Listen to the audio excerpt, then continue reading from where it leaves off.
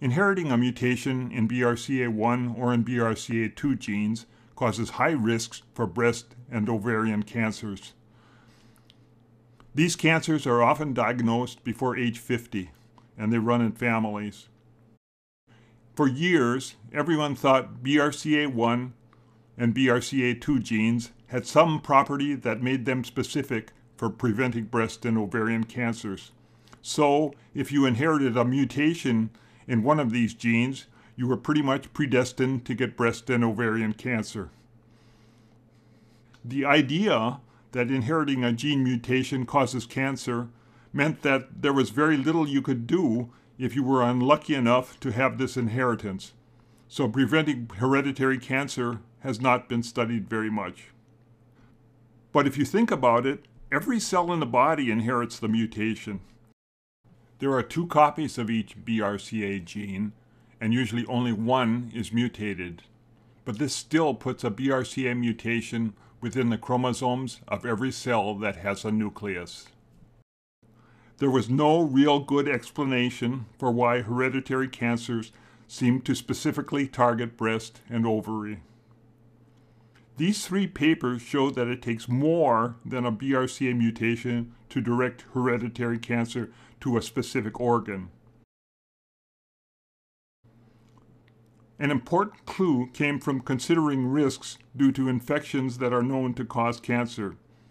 These infections may only cause cancer in one specific organ because that organ is where the infection occurs.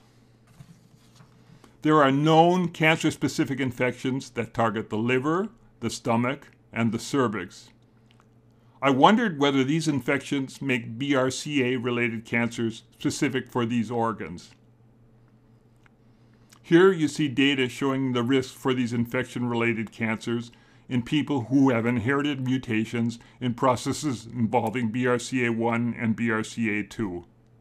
The results show that a mutation affecting these processes increases risks for cancers caused by organ-specific infections.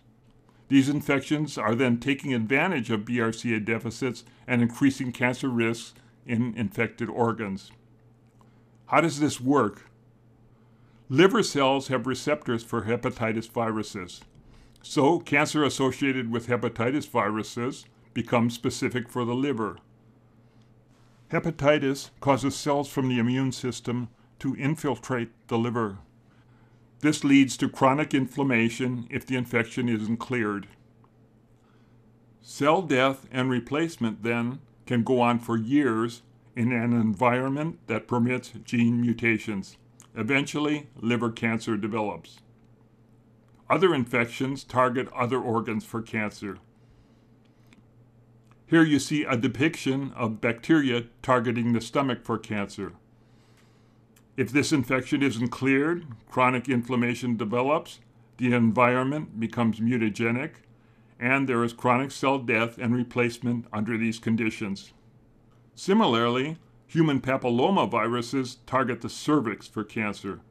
Remember that the effects of cancer-associated infections are worse in carriers of BRCA gene mutations. No infection has been proven to cause ovarian cancer, but infection and inflammation do seem to increase ovarian cancer risks. A convincing piece of evidence for this is that tubal ligation prevents hereditary ovarian cancer. An explanation for why this occurs is that infection or inflammation cannot get past the blocked fallopian tubes to reach the ovaries. Carcinogens are another way to target specific organs for cancer. They can target organs along the route of exposure or elimination. Mutations in BRCA-related genes cause some carcinogens to become opportunistic and more likely to cause cancer. Besides infections associated with cancer, carcinogens like formaldehyde and acetaldehyde take advantage of inherited BRCA gene deficiencies. At least 4 different types of genetic mutations found in cancers associated with BRCA pathway deficits are the same types of DNA mutations caused by formaldehyde and acetaldehyde. Excessive alcohol consumption shows how this works. Carcinogens from alcohol can overwhelm the body's normal detoxification systems and then cause cancer in exposed organs. Acetaldehyde is a major carcinogen from alcohol. You know when you have overindulged in alcohol because acetaldehyde causes some of the worst hangover symptoms. Fortunately, there are enzymes that can detoxify acetaldehyde. But cigarette smoking and thousands of foods can also contribute to acetaldehyde so that the levels become cumulative. Many of these foods involve a fermentation step.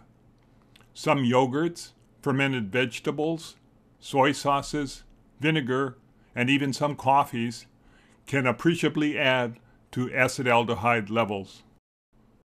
All this can give acetaldehyde detoxification enzymes a lot to do. But if these processes don't work fast enough, or if there's just too much, then acetaldehyde can go on to damage DNA and chromosomes. For example, it can cross-link chromosomal DNA and proteins, and these cross-links increase cancer risks. Repairing this kind of DNA damage often requires healthy BRCA1 and BRCA2 gene products. But if you have inherited mutations in these genes, acetaldehyde becomes much more dangerous and turns into an opportunistic carcinogen. DNA repairs become abnormal, more gene mutations occur, and cancer becomes more likely. You can see abnormal repairs on chromosomes from cells that are homozygous for a BRCA2 mutation. Here you see cross-linked and damaged chromosomes that are not repaired, that are broken, and that are repaired incorrectly. Without a proper BRCA2 gene, DNA and chromosome repairs fail, or the wrong pieces of broken chromosomes are rejoined. This can lead to dangerous gene rearrangements that predispose to cancer. We already know how to avoid exposure to cancer-related infections, to formaldehyde, and to acetaldehyde. However, there are other environmental or dietary exposures that might also become opportunistic carcinogens. There are probably ways to manage these exposures as well, once the dangers have been clearly identified. The message is that it is probably possible to compensate at least partly for gene mutations associated with some hereditary cancers. We should be able to delay or to prevent some of them. There is much more we can learn and much more to do.